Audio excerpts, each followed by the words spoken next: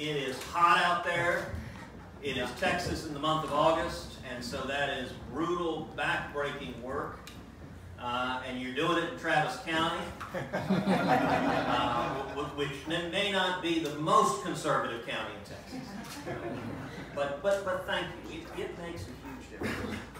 Look, the strength that our campaign has had from the very beginning has been the grassroots. It has been young people. It's been small business owners. It's been Republican women. It's been the homeschool community. It's been conservative grassroots that were fed up with Washington and politics as usual and had wanted to do something to change it. And this is a volatile political time. We're a deeply divided country. It is painful to see the divisions that are playing out, to see the anger and the rage and the hatred that we see spilling out each and every day. And I'm grateful for the work y'all are doing to try to bring us together. The work y'all are doing to try to mobilize and energize and turn conservatives out. This election, it's clear there are a bunch of folks on the far left who are filled with fury and are going to show up. We're going to see record-shattering Democratic turnout in November. But the good news is there are a lot more conservatives than there are liberals in Texas. Our task is real simple. The danger is not, I don't think a bunch of conservatives are going to wake up suddenly and vote Democrat in Texas. The danger is that we stay home. You know, the anger on the far left, we underestimate that at our peril. Anger is a powerful political motivator. And it helps right now keep the Democratic Party together as they're galloping so far left it makes your head spin. On our side, the danger is folks are a little less committed. The urgency's a little less. They feel a little bit demoralized, unhappy, content. They may be unhappy at one thing or another thing. And the way we lose Texas is one slice stays home for one reason, one slice stays home for another reason, a third slice stays home for another reason. That's how you end up losing Texas. Now, I don't believe that's going to happen. But it is the men and women and the boys and girls in this room who are the bulwark to prevent that from happening. Look, it's powerful and effective when you go and knock on a door, when you're taking your time to say, you know what, this election really matters to me. This matters to my family. This matters to my kids. This matters to our freedom. This matters to Texas. That's, you know, people are understandably, they get skeptical of, you know, gazillion TV ads and political ads. You know, people are naturally skeptical. There's nothing as powerful as listening to another Texan, looking someone in the eyes and explaining, hey, this is why it matters to me. So thank you for what y'all are doing, because it makes a huge difference. Now, I had a 7-hour speech prepared for you. But let's learn something. But let me suggest instead of that, let's just open it up for questions. I'm happy to answer anything you guys like. Senator Cruz, I have a suggestion. There is this hashtag walk away. Yes. I think if we put that on all the Republicans' websites, like that would help people not to vote Democrat. Have you seen, there's a video, I saw it on Brightbook, Bart, that was done of a young man who was gay and a liberal who did this long video advocating walk away? Yes, Brendan Straka. Oh, is that? That's him, yeah. Okay, it is a remarkable video. I just, a friend emailed it to me a few days ago, and it really is powerful, where he's calling out the extreme intolerance of the far left and why he's walking away. I agree that as we see the National Democratic Party get more and more extreme, they're telling more and more Texans that they're not welcome in their party. And I do think that's an opportunity for us to be, look, I've never agreed with some politicians like to beat their chest and say, I'm the most conservative person who ever lived. You know, Attila the Hun, he was a squish.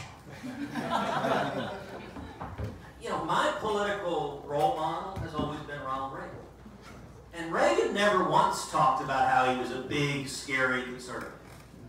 Reagan just said, you know what, I believe the same common sense principles that every small town, that small businesses, that families have understood for centuries. That's exactly what we're talking about. Look, what this race is about is low taxes, low regulations, more jobs, higher wages, more opportunity, securing our border, and defending the Constitution, protecting the Bill of Rights, our fundamental rights, whether it's free speech or religious liberty or the Second Amendment or the 10th Amendment. Those are common sense principles that unite the vast majority of Texans. And our task, now listen, the mainstream media is going to do everything they can to paint everyone in this room as crazy, scary people. Because fear is, look, they thrive on fear. It's one of the reasons why in political debates, often conservatives will try to argue by appealing to your brain. We'll put up a pie chart and say, if you look at the long-term actuarial soundness of the Social Security system, there are clear factors jeopardizing it. Green eye shade on. Whereas liberals tend to just point to someone and say, he wants to eat your children. They go for the heart. Now, between the two, the heart is often the more effective. Now, what's most effective, I think, is going for the brain and the heart. Going for values people care about, but also using logic and reason that, hey, if you want to lift people out of poverty, of course we want to lift people out of poverty. The reason I'm a conservative is the American free enterprise system has been the greatest avenue to lifting people out of poverty the world has ever seen. And so that combination is powerful. Yeah. First of all, thank you so much for all that you're doing. Thank you. But I wanted to share something similar to where you're going right now. Yeah. This is actually coming from Dennis Prager, but I would like to see us start using it.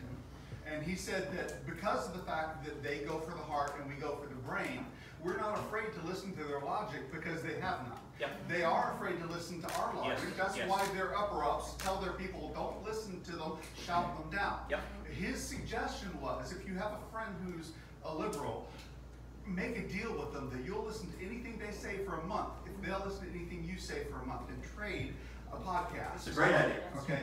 And what I would love to see said is, we're not who you're being told we are. Yep. Educate yourself. Take a month and listen to somebody else. And if you won't take a month, take a week. And listen to some of these commentators and find out for yourself who we are. Yep. They're telling you who we are, and it's Yes. not true. Look, I think that's a great point. And there's an amplifier to this.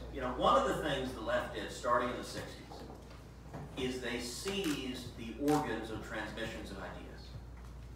So whether it was K through 12 education, or universities, or journalism, or media, and by the way, or entertainment, the most powerful of all of them is entertainment. Think of Hollywood.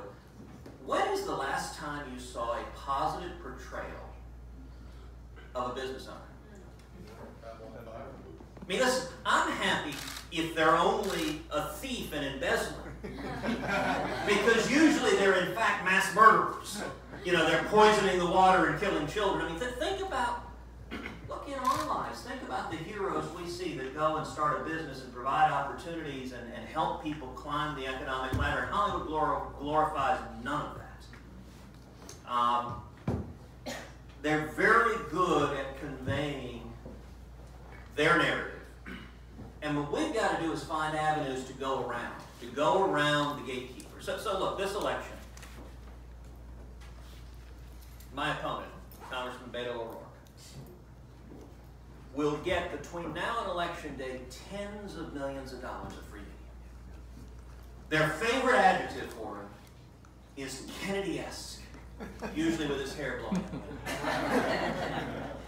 And you read these profiles of reporters who, I mean, it's like a groupie writing a profile of a rock star, but still my beating heart. That's who the media is. That's the story they will tell. But we've got an advantage, which is truth. Here's the basic dynamic in Texas and nationally. Conservatives win when we effectively articulate what it is we believe. That's right. Liberals win when they effectively obfuscate what they believe. Now, why Venezuela? You've got a socialist country right now, employed every one of the principles you say you want, that is collapsing. It was one of the wealthiest countries in Latin America, and is absolutely crumbling under the manifest failures of socialism. And one thing that is really potent also, I want to say especially all the young people who are here, you have a voice that's powerful. Because you don't have to wait till you're 30 or 40 or 50 to speak out. You have a voice right now with your friends, with your classmates. And frankly, you have more credibility than I'll ever have, than people of an older generation will ever have. You have more credibility. Use that voice. You know, many of you have avenues to speak on social media. Use humor. You know, laugh, have fun. My advice to young people is typically two things. Defend liberty. Liberty is powerful. It's contagious. It's for young people are often seduced by socialism because, you know, hey, free stuff. Who doesn't like free stuff? You know, if I asked you, all right, you want me to give you one of these cars, who would say no? So, I mean, that's their basic message, is we're going to give you free stuff, and where exactly all this magic free stuff comes from, don't bother me with hard questions, I'm giving out free stuff right now. But a government powerful to give you everything is powerful enough to take everything from you. You know, there's an old line that someone who robs Peter to pay Paul can always count on the support of Paul. But for young people, the basic message, why would you want Washington running your life? Liberty is a powerful, powerful value. I would encourage you to spread that. Look, most of the folks here are homeschool families. Who wants the government telling you how to raise your kids, how to educate your kids? You ought to have the freedom. That's the most fundamental right. And it's all about freedom. And then the second thing is have fun. Think about it, that the media wants to portray conservatives as dour, angry, mean. I assume if someone took a picture of that, that'll go on. Laugh at yourself. Yeah, you know, I just told a story this morning. I was on Twitter, I don't know, a few weeks back, and someone's Twitter handle was Ted Cruz ate my baby. And I really wanted to send a tweet to that person that just said, he was delicious.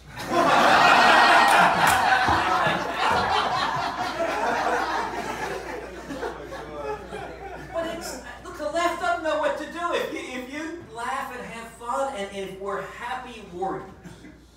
And by the way, that is an enormous contrast. When they're screaming, angry, snarling. Now, mind you, the media is portraying us as that while they're the ones doing it. If we're happy and joyful warriors, that is a powerful, powerful contrast. Yeah. As a young conservative, who do you suggest we listen to, podcasts, things like that, to develop and further most of our ideas so we can really get a good grasp on it? So let me ask you, who do you listen to now? Ben Shapiro is my big guy there. Ben Shapiro, PragerU, those. So look, I think Ben is fantastic. Ben is a good friend. He's smart. He's creative. I would certainly recommend him. I think Prager is another one who's very smart, who's thinking, who's pressing forward. And gentle and calm. Huh? And gentle and calm. Oh, I mean, you always learn something from Dennis. Yes. Both Dennis and Ben are good friends of mine. I call him my second rabbi. You know, I try to read diversely, so I don't, you know, I try to, you know, I look at a lot of things on Drudge, I look at a lot of things on Twitter, I'll click on left and right, and try to, one of the problems of social media is it drives everything to the extreme. You got to be careful not to think social media is the real world, because it's sort of the real world on steroids. It's useful for getting a sense of some trends on one side or another, but it's not a snapshot of where real people are. And it's harder as a conservative to learn the facts, because so much of what the mainstream media does is fact-free. And so doing the research to drill down. Now, one of the great things about the internet is it's democratized politics.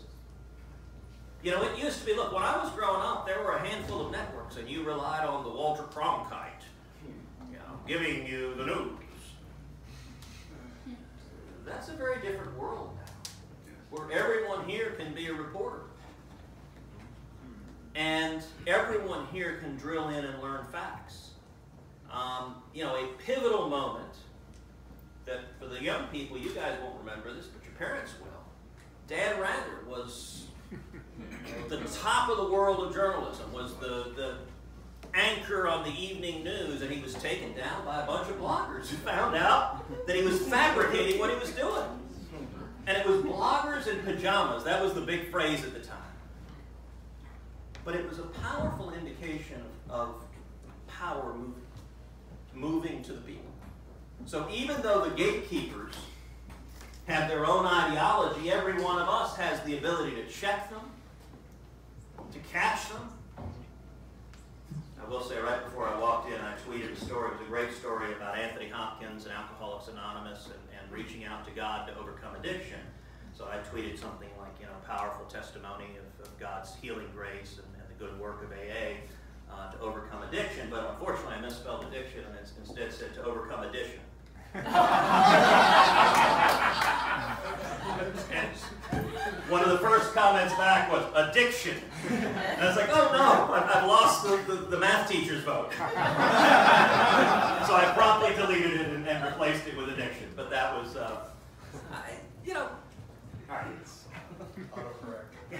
I'm just curious. Yeah, I'm going to blame it on autocorrect. It may have been my typo, it might have been autocorrect, I don't know, but it was the wrong word. I'm curious about the momentum in the rest of the state, because obviously Austin is Austin. Yeah. And so we see what we see around here, and I'm curious what you're seeing in the rest of the state. So good news and bad news. Listen, Austin is worked into a frenzy. If you look statewide, Travis County is the base of support for Beto O'Rourke. And listen, there have always been a ton of liberals in Travis County. Right. That's why we jokingly call it the People's Republic of Travis County. I point out to other bright red counties like Denton and Collin and Tarrant, hey, look, you guys need to turn out to counteract all the liberals that are going to show up in Travis County. Now, there are a lot of good, strong conservatives here, too. You're outnumbered, but it does make you sturdier when you're withstanding criticism and abuse. Across the rest of the state, the hard left is energized. And we're seeing this all over. We see it in Houston, we see it in Dallas, San Antonio. The hard left, part of it is, normally in a general election, Democrats in Texas, they at least pretend to run to the middle. They at least pretend to be moderates. That's not happening here. Congressman O'Rourke is running hard left. He's running like Bernie Sanders. And they made a decision. It's clear Democrats in Texas and nationally have made a decision that there are typically two types of elections. They're what are called persuasion elections and turnout elections. A persuasion election, you're battling for a handful of voters in the middle, swing voters, and trying to convince them one way or the other. I don't think this is a persuasion election. I think the set of swing voters, the voters who are going to show up and vote, but who haven't decided D or R, is almost non-existent. In this deeply polarized time, most people picked a side right now. And it's clear the Democrats agree with me on that. They're not running a campaign trying to persuade anyone in the middle. What they are doing is trying to find every liberal in the state of Texas, excite them, energize them, and get them to show up. So, you know, running through policy positions. Congressman O'Rourke voted no on the tax cut and wants to raise your taxes. He wants to bring back the Obama job-killing regulations that hammered Texas, that hammered oil and gas, that hammered farmers and ranchers. He wants to go back home. On health care, he supports expanding Obamacare into full-on socialized medicine and putting the government in charge of your health care. On the Second Amendment, he's tweeted out how proud he is that he has an F rating from the NRA. Not a D minus, not a D, an F. I retweeted it. I think elections are about choices. If you want a big government, gun-grabbing liberal, well, the Democrats are giving you one. On immigration, there is no starker divide of any two candidates in the country on immigration than this Senate race here. So in this race, I am proud to have been endorsed by the National Border Patrol Council. That is the union of the Border Patrol agents, of the men and women who risk their lives defending our border and keeping us safe.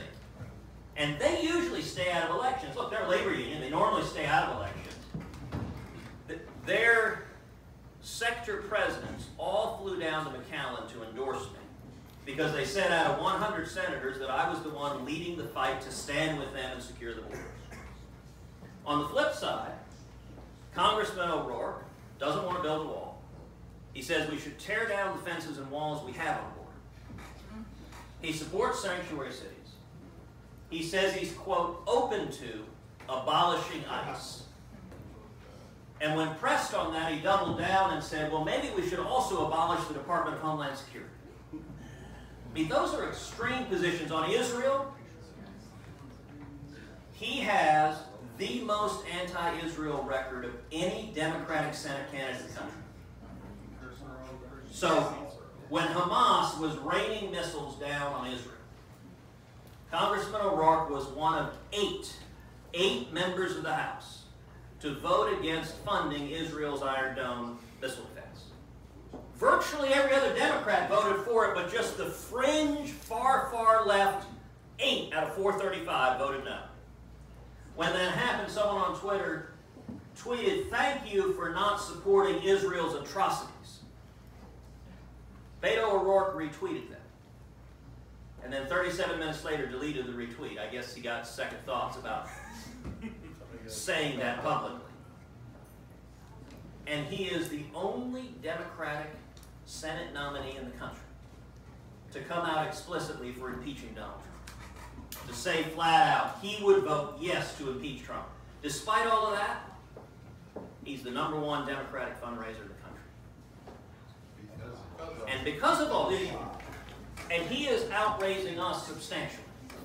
So last quarter, Q2, we raised $4.6 million. That's the most of any Republican senator. We are working hard to raise the funds to win this race. He raised $10.4 million. Same quarter, 4.6 versus 10.4. More than 2 times as much.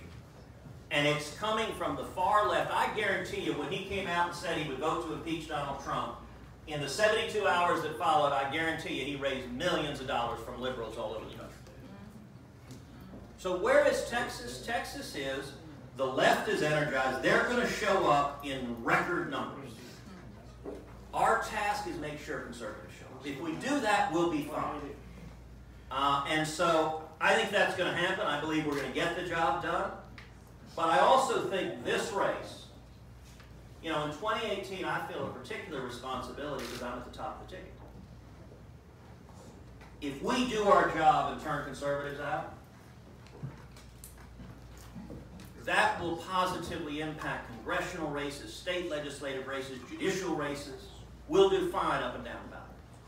If we don't do our job, if conservatives stay home, not only do we have trouble in this race, but we have trouble in races up and down the ballot, and we could lose this state. And so part of what we have to do is instill the urgency in freedom-loving Texans that freedom doesn't defend itself.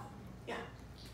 Would you say conservatives today struggle more with recognizing the flaws in the left's arguments or with misunderstanding the strength in our own? The interesting part of that question is the word conservatives. Let me take that out and put Republicans in there. Because if it's Republicans, I would say both. I saw a friend of mine who tweeted once, he retweeted someone, actually just I think yesterday, who said, when I die, I want all my pallbearers to be elected Republicans. So the GOP can let me down just one more time. I was like, all right, that's funny. Look, there's a reason we're called the stupid party. Most elected Republicans don't do either. They don't focus on the weaknesses of the other side's argument, and they don't effectively focus on the strengths of our own. You look at, for example, okay, one of the most frequent narratives that the media will tell and Democrats will tell is that Republicans are all racist. They're all old, fat, white guys who hate everybody else. Ted Cruz. And it's an absolute lie. Yeah. But it's based on cynical fear-mongering.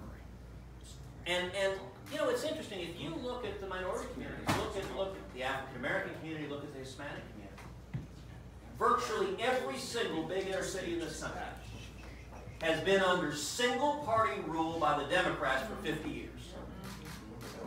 How's that working out? Their policies don't work. There's a wonderful article that came out several years ago. It was a National Review. It's called A Tale of Two Cities. You were asking for things to read. This is a great one to read. It compared and contrasted Houston to Detroit. So in the 1950s, Detroit was a larger city, and it was a much richer city. Detroit was the Silicon Valley of the 1950s. It's where the big three automakers were. It was prosperous. It was booming. Houston was smaller. It was more of a cow town. And what the article does is it traces the arc of those two cities. As Detroit began implementing left-wing policies, and the city's fate plummeted perilously. And Houston began implementing policies that encouraged small businesses and entrepreneurship and jobs, and the city's fate skyrocketed. And the contrast is dramatic. Let me tell you, the reason I'm a conservative, I believe, I've described many times, my domestic political philosophy is what I call opportunity conservatism, which is that every policy we think about should focus like a laser on easing the means of ascent up the economic ladder. Basic difference between left and right. Both of us, by and large, want to see people do better. What the left wants to do is reach down, grab them, and physically move them up, give them stuff. Problem is, it never, ever, ever works. To everyone who are parents here, let's say you have a first grader who's struggling with addition. I came out just an hour ago against addition, so you have a first grader struggling with addition. How does it work if you do your first grader's homework every day? You're not helping your kid if you do his or her homework every day. Now, you may be giving them what they need right then, but they're not learning anything. The reason they're being taught addition is for them to learn how to do it. What conservatives understand is the only way anyone's ever climbed the economic ladder is to pull himself or herself up one row at a time. To take individual responsibility, to take ownership, to save, to provide, to have the dignity. You know what? I believe everyone in America wants to work, wants the dignity of going and having a job, wants the dignity of going home and looking at your kids and saying, hey, I put food on the table. I'm providing for my family. That is, I think, a human drive to be respected, to have self-respect. You know, I think about when my dad was here in Austin in 1957. He came as a teenage immigrant, 18 years old, couldn't speak English. $100 in his underwear. Washed dishes making 50 cents an hour. And I try to think about, all right, what are the policies that would help that teenage kid washing dishes be able to climb the economic ladder? His first job, by the way, reason he was a dishwasher, he didn't have to speak English. You could take a dish, put it under hot water, scrub it, you could do that in any language. Now, he learned English really quickly. He was going to UT. So his second job was as a cook. Actually, for long-time Austin residents, you may remember the Tuttle House. It's where TCBY is by the UT campus now. That's where my dad was a dishwasher. When he became a cook, he had learned enough English that he got promoted. He liked being a cook better. A cook paid 80 cents an hour. He liked that more. And you didn't burn your hands on hot water all day long. So his next job after being a cook, he was a teaching assistant at UT teaching math to undergrads. And his next job was as a computer programmer for IBM. And then he went on to start a small business with my mom, the oil and gas business. And today my dad's a pastor. He travels the state preaching the gospel. Now look, that's the story of America, but the point here that's so important, none of that happens if you don't get that first job washing dishes. It's that first rung that gives you the second, the third, and the fourth rung. And so, our message, freedom works, low taxes work, low regulations work, small businesses work, empowering people works, putting government in charge doesn't. All right, let's do last question. Yeah, 3 quick ideas. First, for those that are being riled up to vote for the other side, Yeah. I recommend asking, do you enjoy being angry? You think you'll enjoy it in 5 years when you have a stress illness? Second, I say this area needs an idea such as make Austin, Texas again. You're a competitor, I'd call him by his real name. Or at least call him the man who calls himself Beto. You know, so I appreciate all 3 of those. I will say, you know, we did have some fun the day that Congressman O'Rourke won the Democratic primary. We put out a jingle on the radio that was to the tune of, if you're going to play in Texas, you better have a fiddle in the band. And instead it was, if you're going to run in Texas, you can't be a liberal man. and we had some fun, and it included in it some lines that said, liberal Robert wanted to fit in, so he changed his name to Beto and hit it with a grin. And you know, I have to say we did actually a very small radio buy with that. But predictably, the Democrats and the press lost their mind and gave us about $1 million of free media as they were playing it. But the beauty of it is they would play it, and then they'd use it to attack me, and they wanted to call me a hypocrite, because that's what the left wants to do. And listen, my name is Raphael Edward Cruz. I go by Ted. So they said, aha! You're making fun of him for a nickname. You use a nickname. But to explain it, they had to have some build-up. They had to say, no, you got to understand. O'Rourke is Robert Francis O'Rourke. He's Irish. He doesn't have any Hispanic at all, but he uses an Hispanic nickname. It's just not what he is. Cruz, on the other hand, is actually the son of an immigrant who came here with nothing. And it'd be like, okay, explain to me again how the Republican is really the Hispanic and it's the Democrat that's not. And it was the sort of thing, throw me in that briar patch. I'm happy for you to spend $1 million of your time and energy telling that story. I'll tell you this, look, our approach to politics, we're going to keep this race focused on issues and substance. You know, you look at, I went through kind of a litany of policy areas where Congressman O'Rourke's views are far to the left. My views are very different. I'm going to keep it focused on that. I've never liked it when people go down in the gutter. I'm not going to do it. It's one of the reasons why I proposed 5 debates. You know, that's never happened in a Texas Senate race. I'm the incumbent. I'm not supposed to be suggesting 5 debates. But I did because I think the voters deserve it, and I'm perfectly happy to have a contrast of his ideas that are, I think, radical and out of the mainstream versus my ideas that I think reflect who Texas is. And so that's how we're going to approach it. We're also going to have fun with it. So we may well do things like the radio jingle to have some fun. But we're going to be lighthearted and happy warriors. And I just want to say, the impact y'all are making is huge. And so thank you for standing up and fighting to defend your liberty, but fighting to defend my liberty and my kids' liberty. Senator, she had a question. You had a question. What was your question? It's my favorite book. So how old are you? You're 5. So when I was 5, my favorite book was Green Eggs and Ham. Do you like Green Eggs and Ham?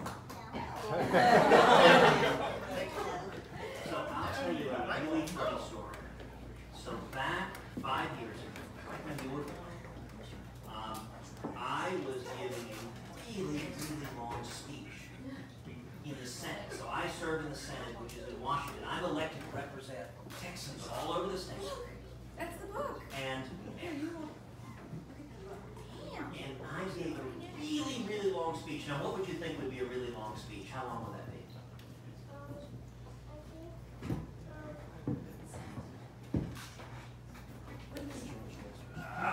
What do you think would be a really long speech? As long as the speech today. So, While we're here? Yeah. so I gave a speech that was 21 hours. Stood up, didn't sit down, didn't go to the bathroom. 21 hours. And in the middle of it, I had 2 little girls at home. Are y'all sisters? There's a lot of them. Oh, and those are your sisters. Come over. Come over. So I gave a speech for 21 hours. My girls, today they're 7 and 10, my 2 daughters. How old are you? So we called home, and they were, I think, 3 and 5 at the time. We called home at their bedtime, and we said, turn on the TV. And they're both in their pajamas. And they turned on the TV, and there was their daddy standing on the Senate floor reading Green Eggs and Ham. And they thought it was the funniest thing they'd ever seen. Why is Daddy on TV reading Green Eggs and Ham? And my daughter Caroline, who's 10 now, she was 5 then. Nothing I'd done in the Senate had impressed her. And when I came home, she had her arms crossed, she looked at me, and she said, "Okay, Dad, that was pretty cool." High five for that. All right. High five, Senator. Thank you for being here, and y'all are beautiful. All right, thank you, everybody.